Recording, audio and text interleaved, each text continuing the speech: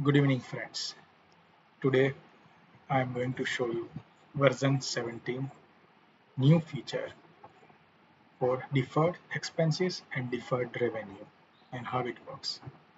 Previously in version 16 we have to set up a model to define deferred revenue or deferred expenses. However, in version 17, as you can see in my screen, it is now part of general configuration in accounting where I can set a separate journal, separate deferred expense and revenue, and how the entries can be generated either on bill generation and how amount can be kept computed like based on days or equal per month. So I select these settings right now and then let's start how it works. So I am straight away going to create a new customer invoice to run us through the entire transaction. So I'm marking the day of invoice will be 1st April and I'm making like I'm paying for internet services, right? So internet services will become my service type product,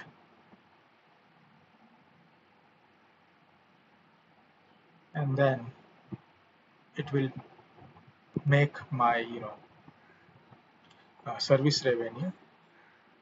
I'm just now selling these internet services and service revenue will go to local sales. If I change this to maybe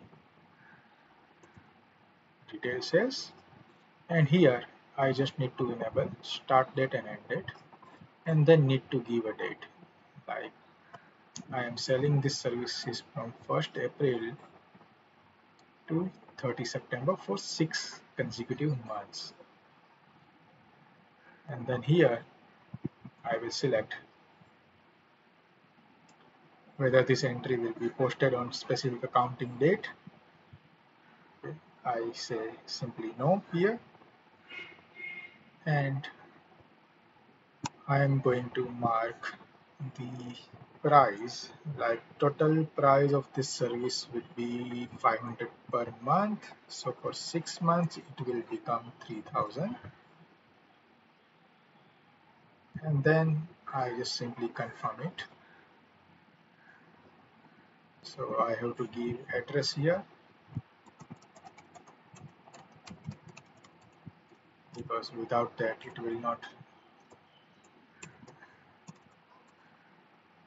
going to allow me to do anything. I'm going back to my invoice. Here is my invoice. Everything was set up 1st April to 30th September. I said auto post no. Invoice date will be first, and I just click confirm. So you can see a deferred entry button over here. As soon as I go there, you can see some of the entries like first entry which was marked from retail sales to deferred revenue account like retail sales debited and deferred revenue account credited. That was the first entry. It was passed on 30th April, and then rest for last 3 months like April, May and June, you can see already it has passed the entry, and for future months you can see it is in draft. As soon as it hits this date, it will auto post these entries. Now over the journal entries we can also see like deferral entries over here, like this one is the invoice entry which I have sold retail sales credit, and then we can see retail sales debit which is going into my deferral after that immediately.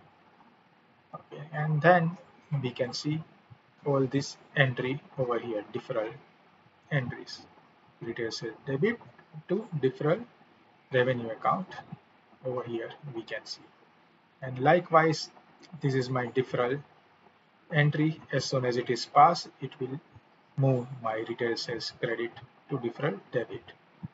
That is over here, and in customer invoice we will see the real impact.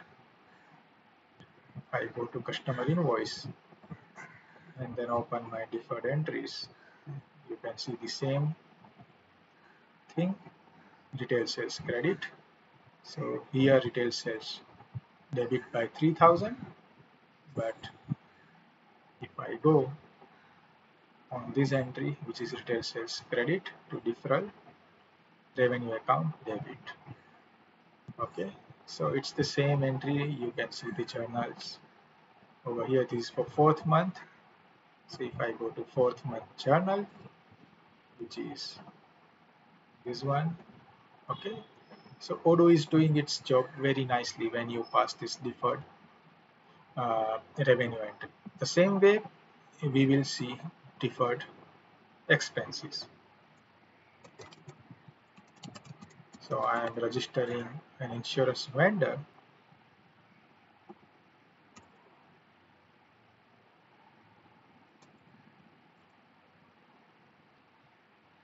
and then I am buying car insurance, and that car insurance would be starting from 1st July to 31st December, and then I will say the total insurance price was 12,000 rupees. It is including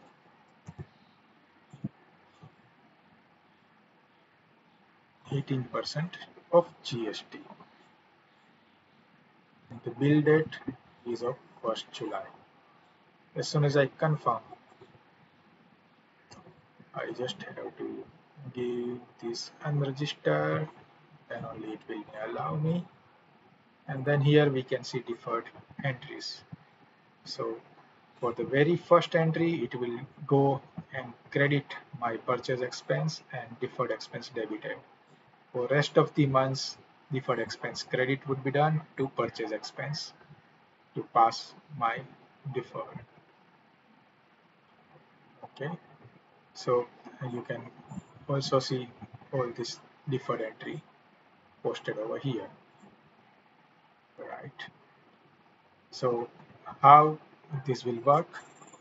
If I reset to draft, and if I simply say it should do a date, like automatic posting, and if I confirm, then I go, it will auto confirm all this entry as on date. If I now change my method to monthly basis, it will ask up to what date it should work, auto post. Okay, I do not give any value because I already have given video over here up to 31st December, and I confirm. So you can see all the entries over here. And then when I go to my journal entries, you can see all the posted and unposted entries. So you can see a vendor bill is pending on 21st 8, which will be accounted on 21st 8 after a month of time from today's.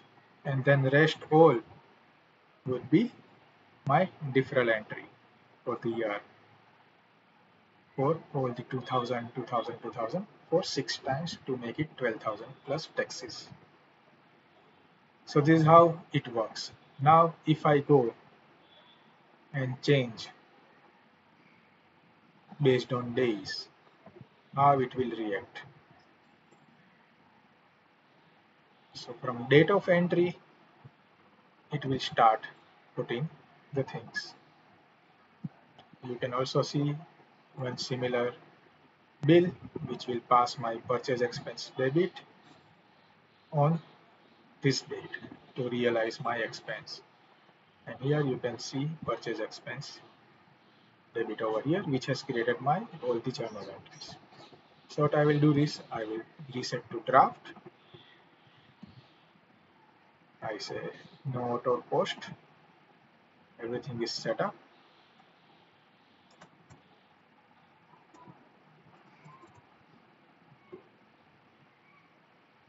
Okay, and then I say confirm this. It will create deferred entries with date basis. You can see the amount is still 12,000, but according to month days, it has passed. So for July month, it is 31 days, August also, but for September, it's 30 days only. Likewise, October has full 31, and then November has 30 days. So based on days, it has passed the journal entries. So this is what the difference is when you select the method. Computation method is based on this. Now I am going here and then changing manually and grouped the generate entries option. Okay.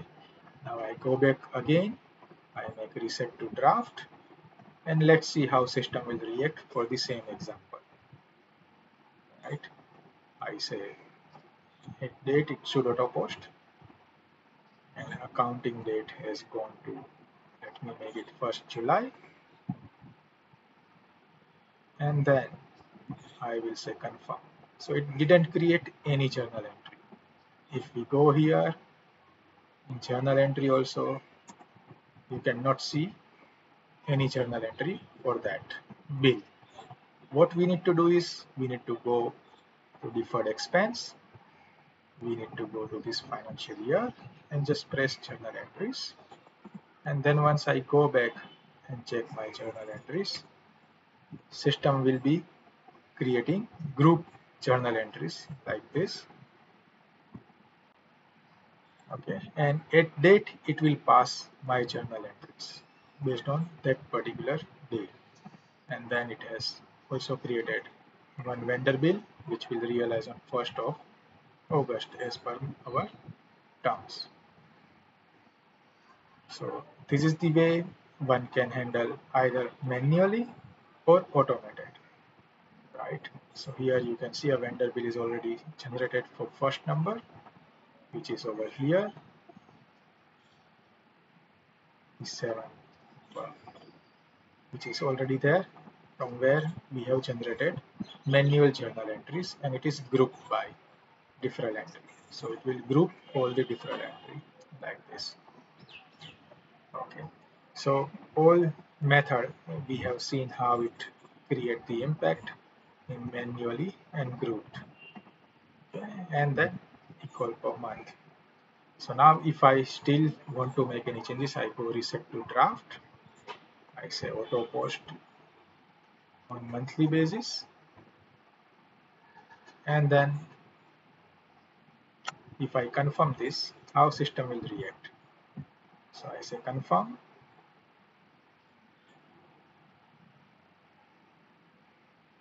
Over here, I will refresh my journal entries.